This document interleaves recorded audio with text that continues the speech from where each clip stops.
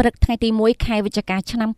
2019នៅអនុវិទ្យាល័យពោធិ៍សាត់បានបើកបរិវេសនកាលឆ្នាំសិក្សាថ្មី2019-2020ក្រោមបទបដីភាពលោកសៃសុជាតិអភិបាលរងនៃគណៈអភិបាលខេត្តពោធិ៍សាត់ចូលរួមក្នុងឱកាសនោះមានថ្នាក់ដឹកនាំមន្ត្រីរាជការតាមបណ្ដាមន្ទីរអង្គភាពនានាគណៈគ្រប់គ្រងសាលាមាតាបិតាអាណាព្យាបាលសិស្សលោកគ្រូអ្នកគ្រូនិងសិស្សានុសិស្សយ៉ាងច្រើនកកក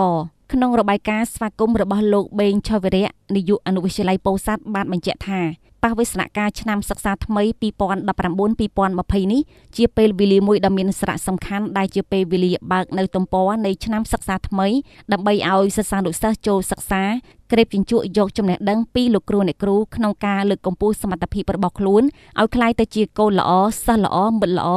និងជាពលរដ្ឋល្អសម្រាប់គ្រួសារនិងសង្គមជាតិនាថ្ងៃអនាគតក្នុងបរិបទសកលគោលដៅអភិវឌ្ឍប្រកបដោយចីរភាពបានផ្ដោតទៅលើការអភិវឌ្ឍធនធានមនុស្សចំនួនថ្មីឲ្យមានសមត្ថភាពពេញលេញប្រកបដោយគុណភាពដែលជាត្រីវិស័យសម្រាប់រួមចំណែកអភិវឌ្ឍសង្គមជាតិរបស់យើងឲ្យមានការរីកចម្រើនជាមួយគ្នានេះលោកតាន់សម្បូរប្រធានការិយាល័យអប់រំយុវជននិងកីឡាក្រុងពោធិ៍សាត់បានលើកឡើងពីវិធានការនិងទិសដៅផែនការសម្រាប់អនុវត្តបន្តដោយផ្ដោតការយកចិត្តទុកដាក់និងបង្កើនការទទួលខុសត្រូវលើភារកិច្ចគ្រប់គ្រងសាលារៀនគ្រប់គ្រងគ្រូបង្រៀននិងសិស្សានុសិស្សឲ្យបង្រៀននិងរៀនសូត្រឲ្យបានល្អប្រសើរប្រកបដោយប្រសិទ្ធភាពពង្រឹងកិច្ចសហការរវាងសាលារៀនគ្រួសារនិងសង្គមជាពិសេសជាមួយនឹងសហគមន៍ជាតិនិងអន្តរជាតិសម្ដៅគៀងគរការឧបត្ថម្ភទាំងស្មារតីនិងសម្ភារៈដើម្បីឆ្លើយតបទៅនឹងតម្រូវការក្នុងការសិក្សារៀនសូត្ររបស់សិស្សានុសិស្សបន្ទាប់ពីអានសារលិខិតរបស់សម្ដេចអគ្គមហាសេនាបតីតេជោហ៊ុនសែននាយករដ្ឋមន្ត្រីនៃព្រះរាជាណាចក្រកម្ពុជាក្នុងឱកាសទិវាបើកបរិវេសនកាលឆ្នាំសិក្សាថ្មី2019-2020រួចមក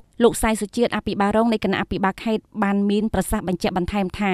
រាជរដ្ឋាភិបាលកម្ពុជាក្រោមការដឹកនាំដ៏ឈ្លាសវៃរបស់សម្ដេចអគ្គមហាសេនាបតីតេជោហ៊ុនសែននាយករដ្ឋមន្ត្រីនៃព្រះរាជាណាចក្រកម្ពុជាបានខិតខំប្រឹងប្រែងនាំនៅសុខសន្តិភាពនិងការអភិវឌ្ឍប្រទេសជាតិឲ្យមានការរីកចម្រើនលូតលាស់លើគ្រប់វិស័យក្មួយៗកំពុងស្ថិតក្នុងវ័យសិក្សានាពេលបច្ចុប្បន្ននេះមានភ័ព្វសំណាងជាងចំនួនអ៊ំពូមាមីងនិងឪពុកម្ដាយរបស់ក្មួយៗព្រោះការគាត់នៅរៀនពួកគាត់ជួបប្រទះតែនឹងសង្គ្រាមរហូតចំណែកក្មួយៗធំដឹងក្តីឡើងជួបតែសុខសន្តិភាពនិងការអភិវឌ្ឍលើគ្រប់វិស័យក្រោមការដឹកនាំរបស់សម្ដេចអគ្គមហាសេនាបតីតេជោហ៊ុនសែនជានាយករដ្ឋមន្ត្រីលោកបានផ្ដាំផ្ញើដល់សិស្សានុសិស្សឲ្យខិតខំរៀនសូត្រត្រង់ត្រាប់ស្ដាប់ការបញ្យល់ណែនាំរបស់លោកគ្រូអ្នកគ្រូនិងមាតាបិតាអាណាព្យាបាលរបស់ខ្លួនគោរពវិន័យសាលាជាឲ្យឆ្ងាយពីគ្រឿងញៀននិងអំពើអបាយមុខផ្សេងៗបន្ថែមលើនេះក្មួយៗត្រូវរួមគ្នាសម្អាតអនាម័យបរិស្ថានជុំវិញសាលារៀនតាមដងផ្លូវសាធារណៈទូទៅតាមការណែនាំរបស់គណៈគ្រប់គ្រងសាលាក៏ដូចជាអាជ្ញាធរខេត្តក្រុង